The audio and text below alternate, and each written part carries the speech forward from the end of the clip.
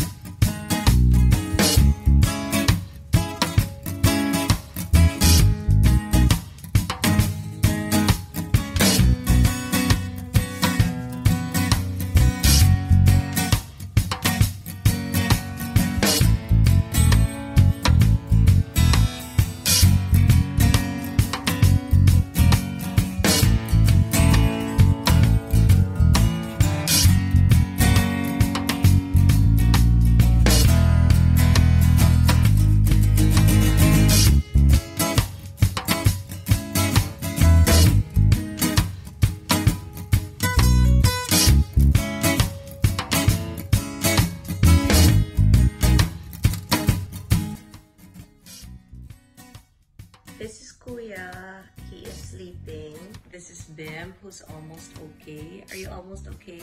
Yes. Almost. Not sure. Okay, let's take your temperature. Can you get that, please? Hello, everybody. It's me. Okay. Where did I put the, ano? Where is she? Where is it? Yeah. Oh, the thermoscan. I took your temperature kanina. There, here. This is the Japan thermoscan.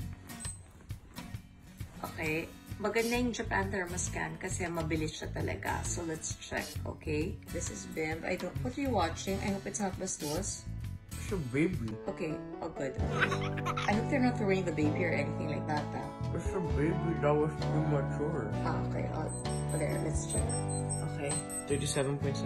There, 37.7, and this is already day 4. I'm not advertising anybody, pero ito yung pinainom ko. Dinala ni Rochelle. Okay, please don't find me weird. Nagpanic lang ako talaga because yung medicine here did not seem to be working. So, we asked Rochelle to fly in and nagdala ng iba-ibang gamot. I'm gonna zoom in. There. Sorry, it's not clear, but dinala na lahat. As in, everything na pwede kong ipadala. Actually, can you get up? Or is it asking too much to get up? Why? What do you want, Mom? To bring the medicine so I can show them what Rochelle. You can? Okay. But, we've been taking this in Japan and it's been working there. That whole one. This is what Rochelle brought from the Philippines kasi kinabahan na ako talaga. So, biogesic. Pasensya na yung nanay has been sleepless. Then, this not allergic. I'm the only one. So, nagdala din ng Advil. And then, nagdala ng BioFlu, a lot.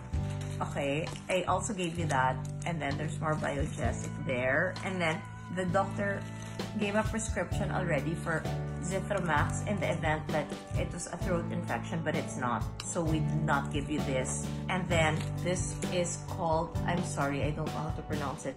I'll try. No, it's Levosin. That's the brand name. But this is the one na it's antibacterial if it was a stomach flu, but it was not. But this is an antibiotic also, but I was told not to give it to you because your fever went below 38 already. So now, we're just waiting for it to stabilize. And then, I'm sorry, you're sleeping, I'm still talking. Okay, so I should stop talking. So It's okay, you can keep talking. No, it's okay. I'll keep the medicine na ano.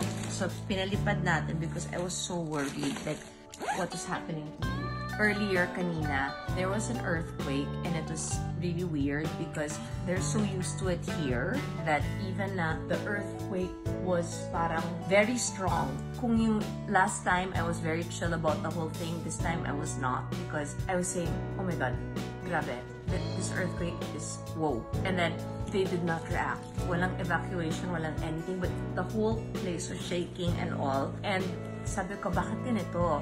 Why is this happening? And no one is reacting and no one is calling us. Wala nga. And then I was calling the Philippines and I was calling my ate, I called Viel, I called my brother-in-law Dodo, and then parang I called Jiggy because parang naiiyak na ako because parang it was not me na relaxed. It was a different me because it was so strong. And it's different pala talaga pag mag-earthquake and you're not in your country. And the epicenter was, I think, a 6.2 or 6.8 and it was 5 here. But the buildings down here kasi in Tokyo are really, I guess, it can withstand up to a 10 or a 12. Parang sa kanila, it was nothing, but I was really super nahilo. We can get the BP machine. I'll hold this. And you can get, ay, what did I do? Ako naman ata. No, I did not. Get the BP machine. Oh my God.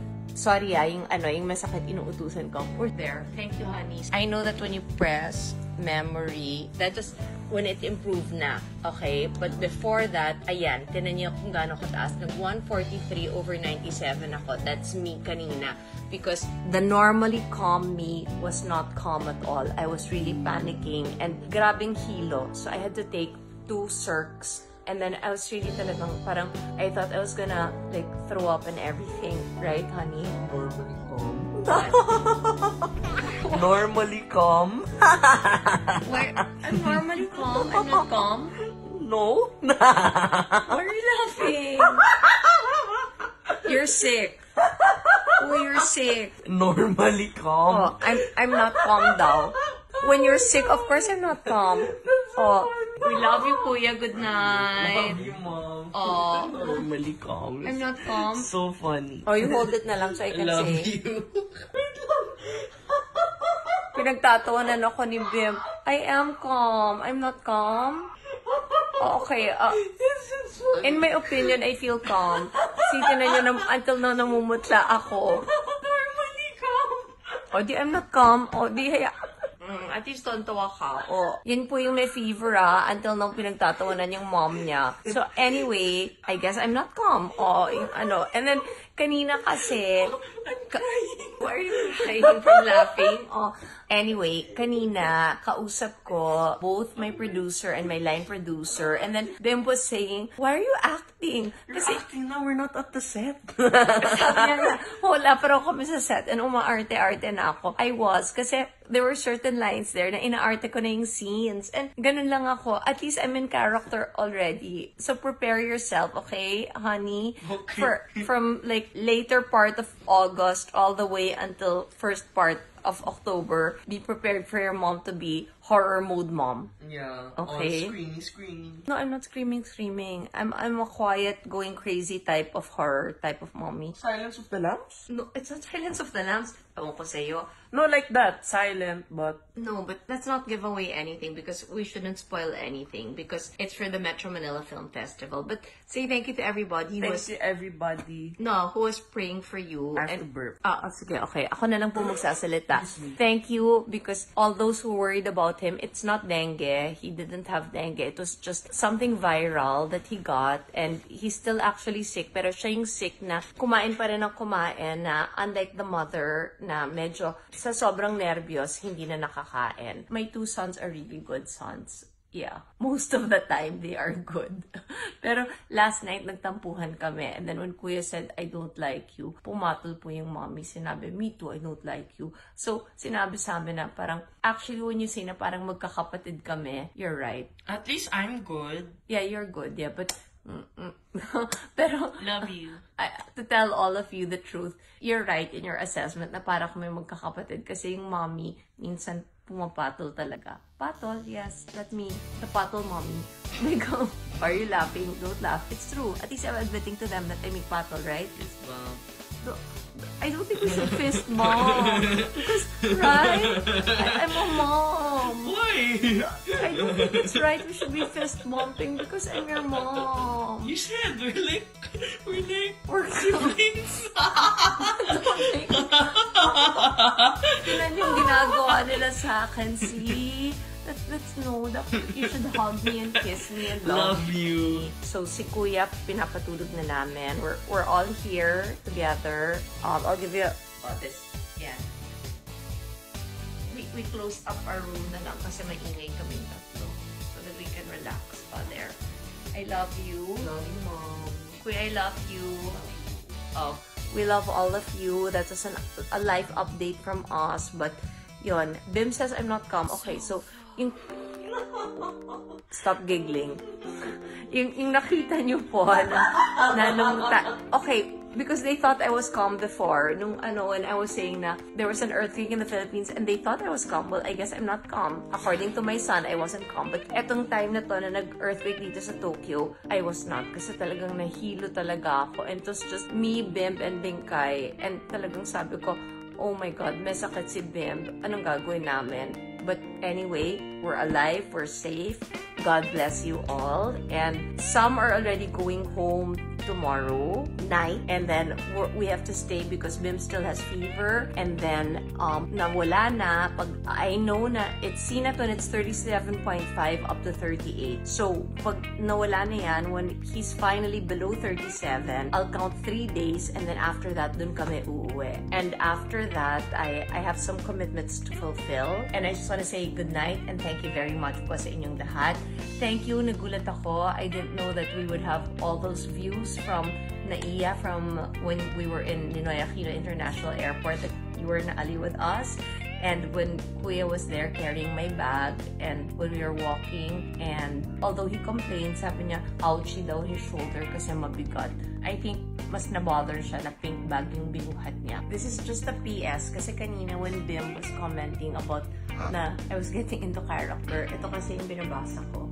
Okay, this is the script and it's in my iPad of Kampon or Ampon with a K na dyan. Story by King Palisok, who is also going to be my director. Screenplay is being written by Dodo Dayao and the director of photography or the cinematographer will be Neil Daza, and this was the July 23, 2019 version. Marami pa silang mga changes na ginawa, and hopefully tomorrow by late afternoon meron akong important announcement na pwedeng ma-share sa inyong lahat because there are a few changes again, and these are changes that I think will be for the betterment of the movie. In other words, nakaka-excite kasi parang I'm a great believer na everything that happens in life, it's God's will.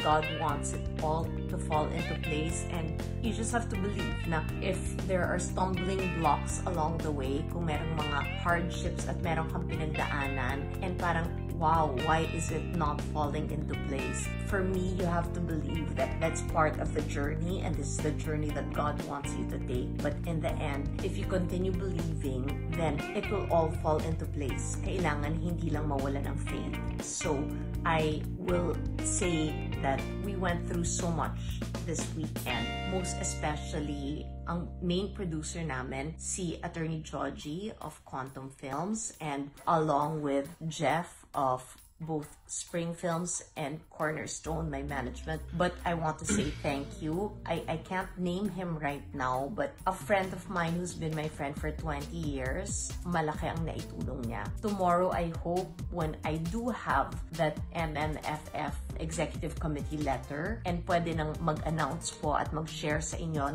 nung kwento namin at kung ano yung mga pagbabagong nangyayari, then that's when I will be able to say my thanks and express my gratitude. But until then, I hope hindi kayo masyadong naguluhan sa amin, but that is life with Kuya, Bim, and the mama. The mama na fist bump nila dahil feeling nila ay kabarkada nila, which in a sense is a good thing also. Dahil nga, you are fist bumping me again. You should just kiss. See? I love you so much. Oh, I love you, honey.